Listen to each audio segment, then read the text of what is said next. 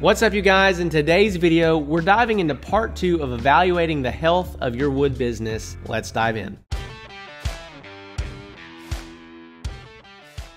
All right, well, welcome back. In today's video, we're gonna dive into part 2 of evaluating the health of your wood business. In the last video, if you haven't watched it yet, you need to dive into that. We talked about lead generation and we talked about lead nurture. And if you have not walked through that process of evaluating those aspects of your business, you need to do that. Go check out part 1. But in today's video, part 2, we're gonna talk about sales and manufacturing. So let's dive straight into it. When we talk about sales, what we're gonna do, we're gonna ask a couple questions. You need to rate yourself on a scale of 1 to 10 with each of these questions. And overall, how would you rate the sales process inside of your business? Okay, so the first question that we're going to ask for sales is, do I always finish every quote asking, what are your thoughts? And so this is one of the things that I see a lot of people not do, and it really kind of bites you in the rear end. So a lot of times what you'll do is you'll have a conversation with a prospect. They'll want a quote on something. You'll just give them the quote and leave it open and not say anything. Or what you'll do is you'll say, what are your thoughts on that? By the way, yada, yada, yada, yada, yada, yada, yada, yada, yada. Finish your message. When you give somebody a quote, finish your message, open-ended. What are your thoughts on that? What are your thoughts on that? Because you want to pull out their objections. A lot of salespeople are scared of objections. They think that if somebody has an objection or has something that they have questions about, that it's a hindrance to the sale. But in reality, buyers ask questions, right? If you have somebody that they don't have any questions, they're not a buyer, typically. Buyers have questions and you need to walk them through and they need to understand why they are buying, okay? Number 2,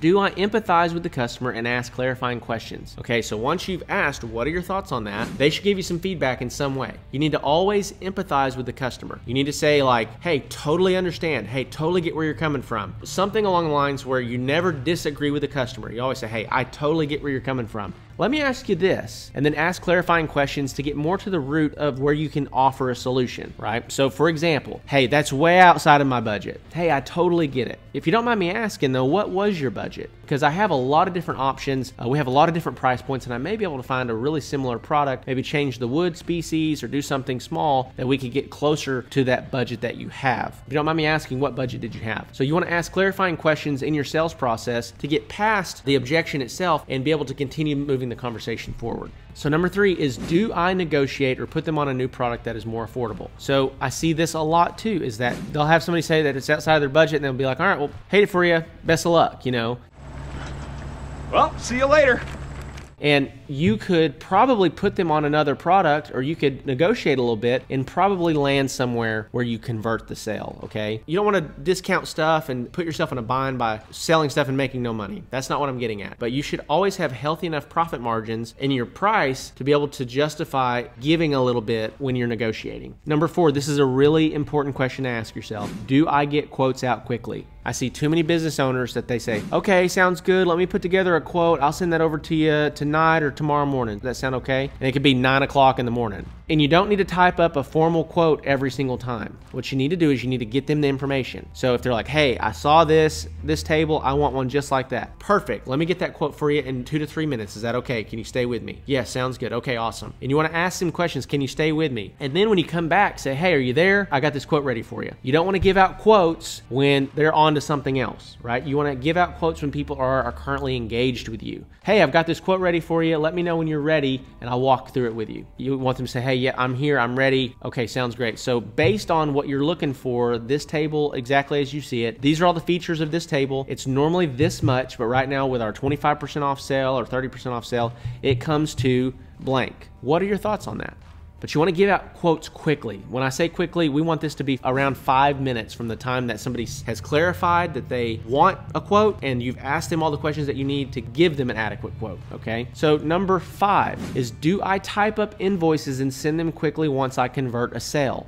One of the things that's really important in business is speed to money. Okay, so when you get a verbal confirmation that number 1, they want a quote, and then number 2, that they are okay with the quote, they're ready to move forward, you want to get that deposit as quickly as humanly possible, okay? So what you're going to do is you're going to say, sounds great. Let me type up a quote in the next 5 minutes. I'm going to go ahead and send that to you. For you to solidify your spot in the line, go ahead and send your deposit in. How would you like to send that deposit in? And so what you want to do is you want to use reasonable justification for why they want to go ahead and send you the deposit. If you're just like, hey, I need you to send me the deposit now, that doesn't work. So you got to say, hey, you know, right now we're selling a lot of tables, we're selling a lot of XYZ, you know, we're closing several deals today and tomorrow, and I don't want you to lose your spot in line. As soon as you put your deposit down, we can solidify your spot in line. We can get your stuff to you faster. And then number 6, and this one's really important, is do they sign or agree to a cosmetic standard before the sale? Do they sign or agree to a cosmetic standard before the sale? A problem that I see a lot of woodworkers face is that they are not clear about what their standard of quality looks like. And so you have a client that has a totally different viewpoint of quality versus what the business has a viewpoint of quality. So if you're building everything by hand, there's going to be small imperfections, right? Because it's not printed out of a machine in Vietnam, you're building it by hand. But the client is expecting it to look like something that's in a Haverty's or look like something that's in Ashley furniture, right? Which we all know is veneer. It's not any good, but for them, it's printed, it's flawless, right? So we need to get really clear on communicating to them what is our cosmetic standards, okay? So each of these questions, rate yourself on a scale of 1 to 10. Rate yourself overall with your sales process on a scale of 1 to 10. Last part of the video, we're gonna dive into your manufacturing and fulfillment processes. So a couple questions around your manufacturing.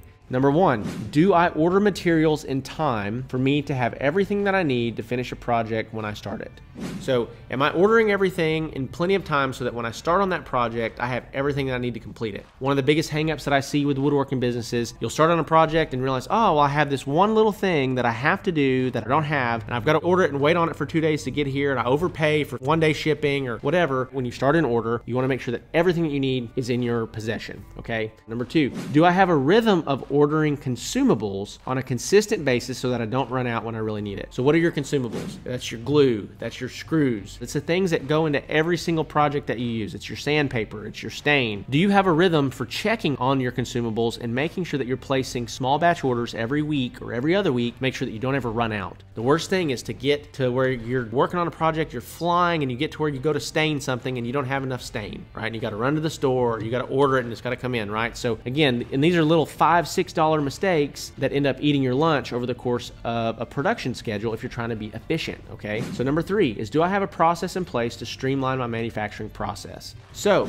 there's lots of different things that you do, right? We have 20 different table leg designs that we offer. We've got all these different things that we do, and it's really, really important you have a process for every single one of those things. Here's the reality. The first time you do it, you're not gonna have a process. The second time, you're probably not gonna have a process. But the more that you do it, you need to start really thinking and evaluating, is this the most efficient way to handle this? Is this the most efficient way to do this, okay? Number 4, this is a really good question that number 3 kind of leads into, is have I thought through all of the areas that slow me down the most and figured out ways to improve them, okay? So have I thought through all the areas that are the slowest areas in my manufacturing process?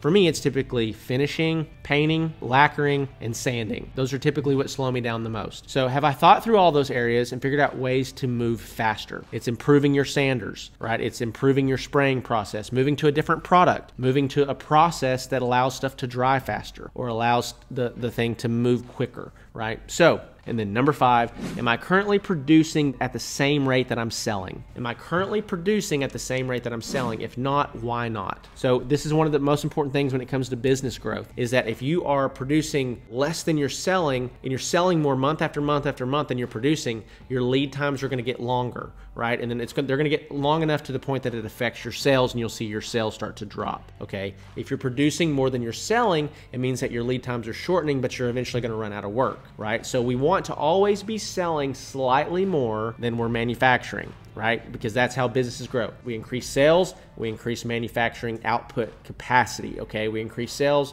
we increase manufacturing capacity, so on and so forth, right? That's how I started in my business, doing $3,000 a month, and we've done $167,000 in a month, right? Over the last 4, 5, 6 years. So it's gradually increasing the processes behind the sales output. So with that being said, guys, this is your second video. Make sure that you rate yourself with all these fulfillment questions, and then you rate your overall fulfillment process. Guys, also, if this is helpful to you, be sure to subscribe, be sure to like the video, leave me a comment, let me know that this is actually helping you on your journey to become a better woodworking business. So with that being said, I've got some resources for you. We got free ebook, we've got path to $10,000 every month and beyond, and then we have Woodworking Business Accelerator program below. If you don't have any idea what any of those things are, click the links. We got videos around all of them to explain what they are and how they're gonna help you. So with that being said, love you. I'll see you in the next video where we dive into evaluating your business part 3. See you there.